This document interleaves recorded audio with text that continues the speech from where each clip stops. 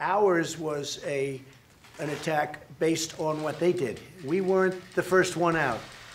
He killed an American.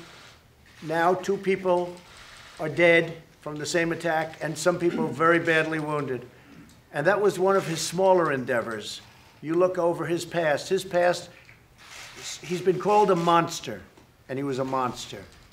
And he's no longer a monster. He's dead. And that's a good thing for a lot of countries. And he was planning a very big attack and a very bad attack for us and other people. And we stopped him.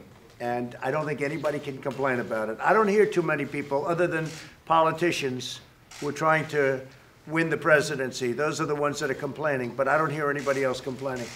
I will say this: if Iran does anything that they shouldn't be doing, they're going to be suffering the consequences, and very strongly.